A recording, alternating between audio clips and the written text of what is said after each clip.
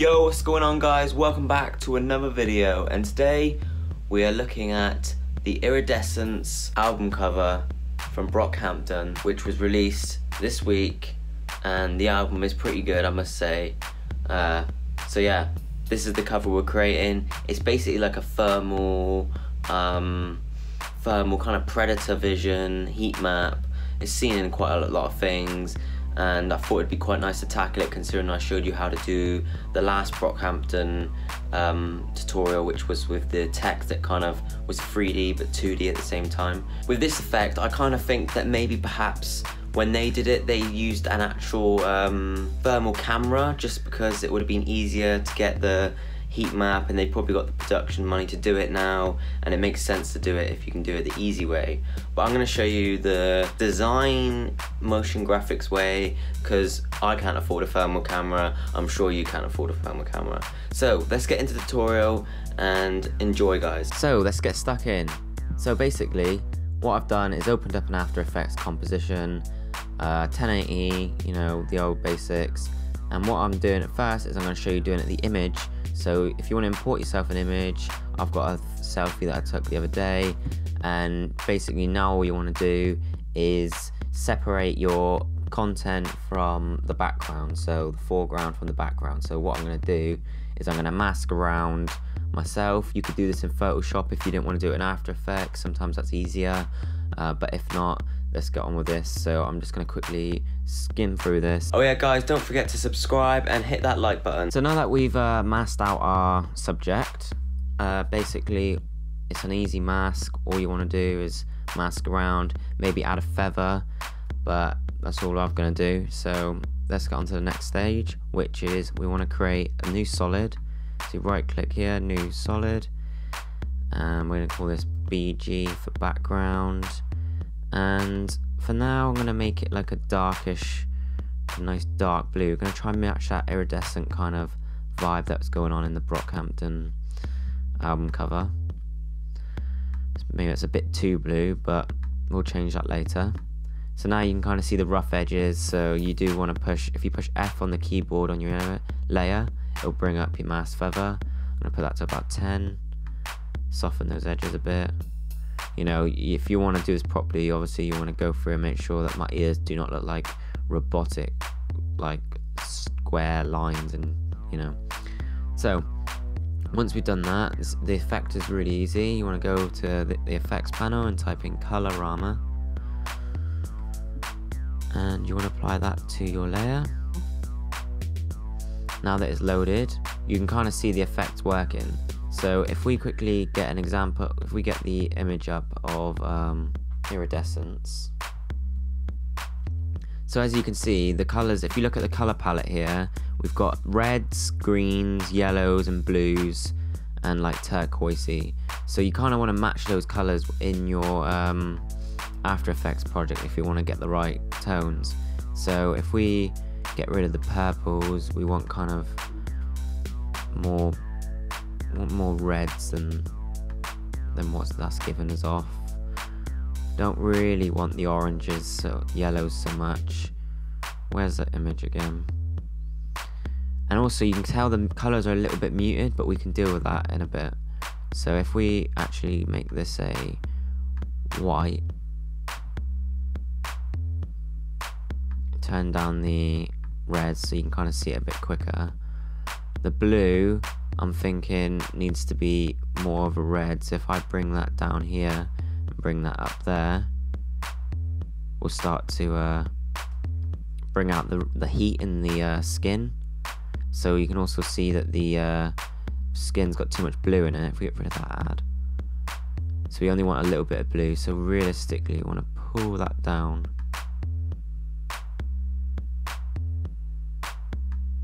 And then we want to add in a lighter shade here, and then let's create this yellow. Let's make that a bit more green.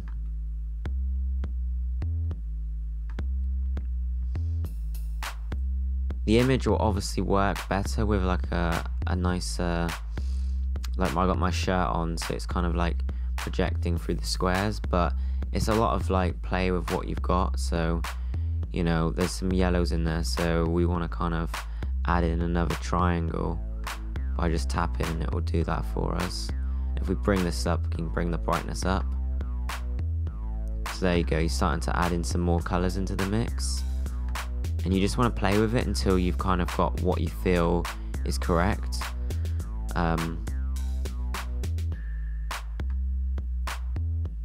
So I feel like that blue up there is starting to, here we go. So this is kind of a bit more in terms of what the heat would look like if it was actually on a person. So you've got this big range, you can see where the range is changing. But yeah, that's basically the effect. You just want to apply that, and then what you can do afterwards, if you want to bring it down a little bit, is bring in some levels. And you can just bring up the lightness of it a little bit, just to create a little bit more, doesn't look as vibrant. And then when it comes to the background, you could easily just drag and drop it onto your comp, and then drag it in here. Go to, where would we go to? You want to go to character. So if you bring character up, you can pick whip. So then I could just go that, choose my color, and then change it onto the background. And that's the iridescence. That's the still. Anyway, you just have to play around with it and make it as you wish. Now I'll show you how to do it in video format. Now for the video one, basically what you want to do is import your footage into a new composition. So let's do that. I'm using old footage from uni, or just after uni, when I was doing a Theresa May campaign. Yes, it looks ridiculous, doesn't it? Anyway, so what you want to do is, it's quite simple. If you don't know how to do it, then I may do a tutorial depending whether you want to do it. There's quite a few tutorials out there on how to use roto brush, but if any of you guys want to know how to do it, let me know and I'll do it. So you go up to here, this little man, click the roto brush. I only want to use like, I don't know, 3 seconds of the footage. So I'm just going to go to 3 seconds. I'm going to push N on the keyboard to end the time. And then I'm going to right click and trim comp. So now we're just working with this focused area. Now if we go to the beginning, what we want to do is grab the roto brush, and we want to double click on our layer, which will then bring it up. And if we control click on the keyboard, you can bring the command click on a Mac, you can bring the mouse up a bit bigger, and you basically want to draw over your subject. So that's what I'm going to do right now.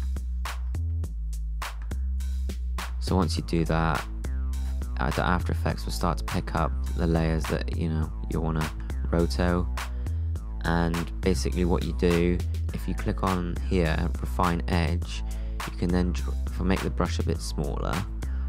We can draw over the edge so it knows what the edge is. It's like edge detection basically. Oh, I kind of missed the edge there, but anyway, so once you've done that, we'll turn off the thing so we can see it a bit better. And we want to just go forwards in the frames. So that's if we push keyframe to the right, you'll start to see that it starts to render out your frames and it will track it. So let's just do, just for time's sake, let's just do 10 frames of movement. Then what you want to do is click this freeze button here, click that, and that will make sure that no changes happen to your roto. And now if we go back into our composition, it's cut out our subject and it is video footage. So that's how you use the roto brush. That's practically the roto brush tutorial actually, if you want to know, but if you want to go in depth, let me know. So once you've done that, it's the same as before, guys. If we go into our other thing, pull in the colorama and the levels, copy and paste it onto our thing here, and there you go, we've got it done.